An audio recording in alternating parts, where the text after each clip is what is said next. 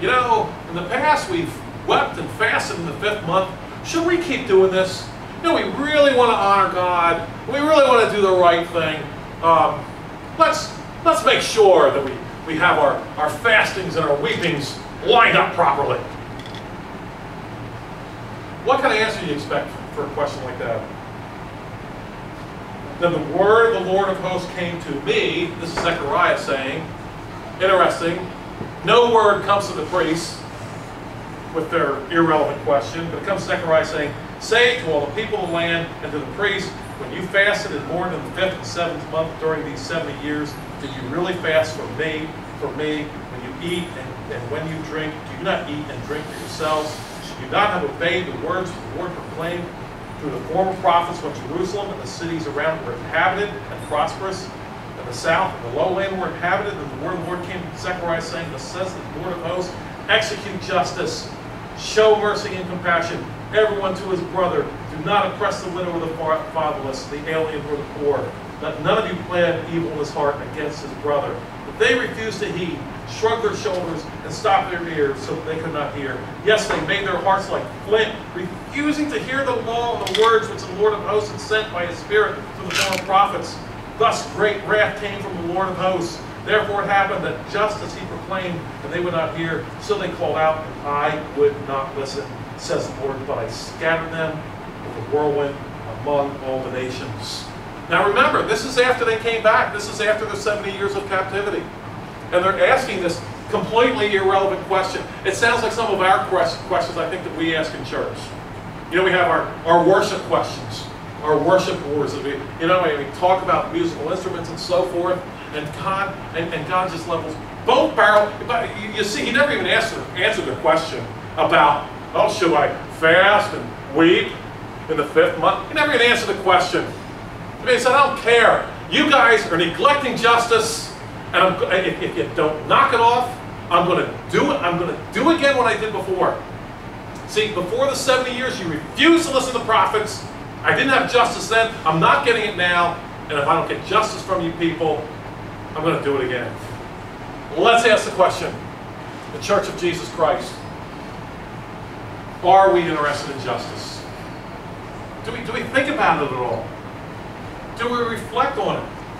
Amos chapter 5. Hear this emotion.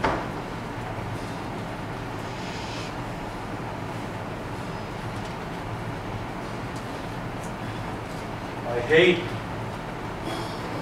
I despise your feast days, 5:21, and I do not savor your sacred assemblies. Though you offer me burnt offerings and your grain offerings, I will not accept them, nor will I regard your fattened peace offerings. Take away from me the noise of your songs, for I will not hear the melody of your stringed instruments. Wait a minute.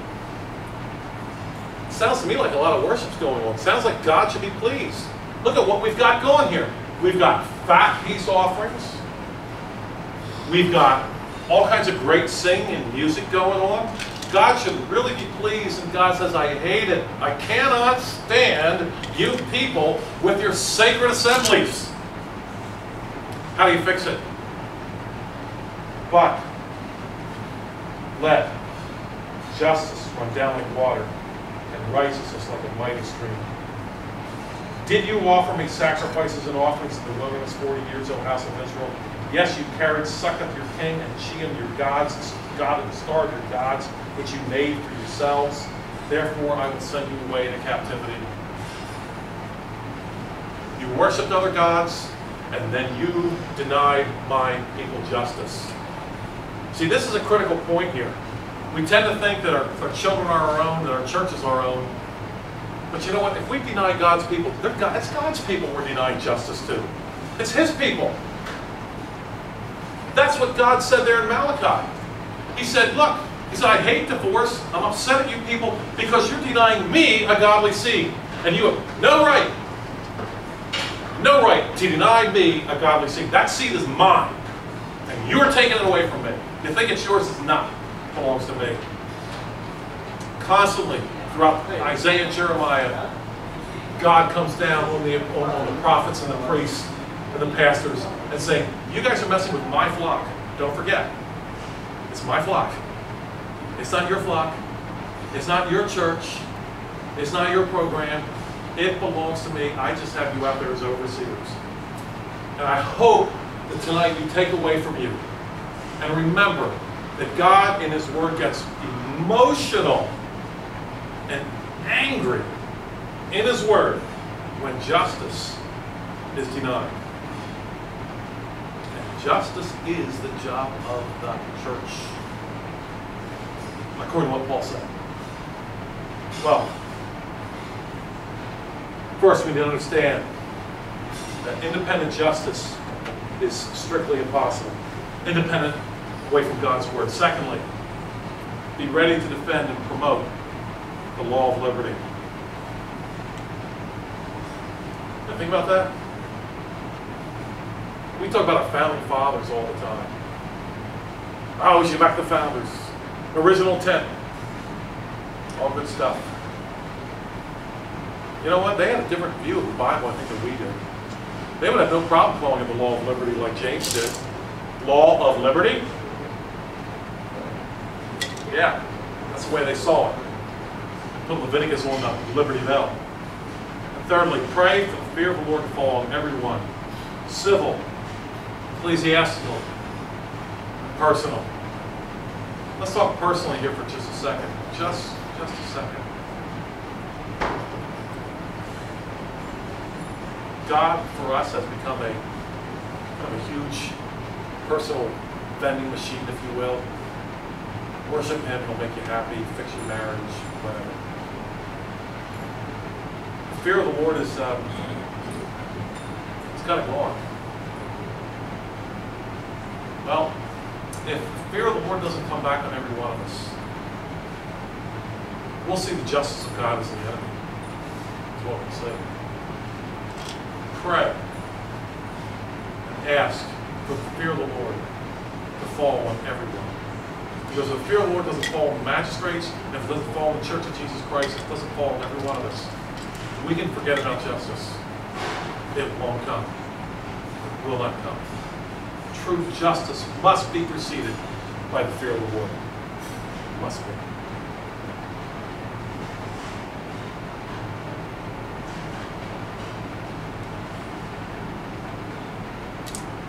Questions?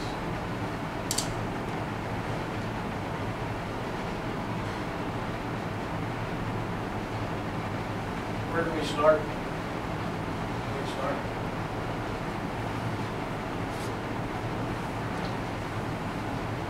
I'd ask this way. First of all, to us men, how are we doing in our own families? How are we doing? Because if we can't do it there, we're not going to do it really anywhere else. Because this isn't like God's word and His ways are not like God's word 101. We're going to do this in a semester, and then that'll be that. It has to be something that's lived out.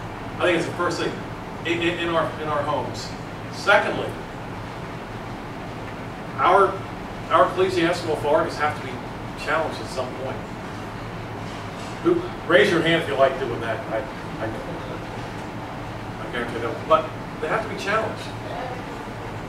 And I think thirdly, even tougher, the civil magistrates have to be challenged. I've been in meetings where civil magistrates were challenged. I'll tell you what, they didn't like it.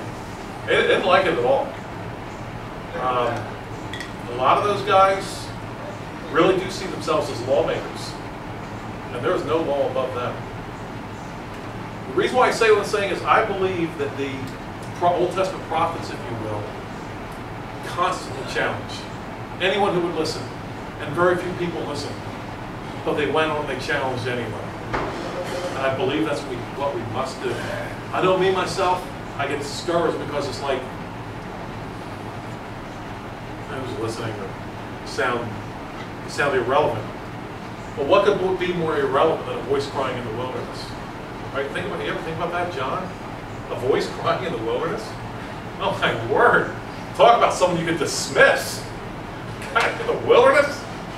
With his camel hair jacket and his wild locusts and honey that he's eating? What an irrelevant man. And yet, he kept on saying what was right and what was true, and in God's time, people listened. Well, for an awful long time, it must have been a pretty lonely job. How do we? Yeah, Rand. Go ahead.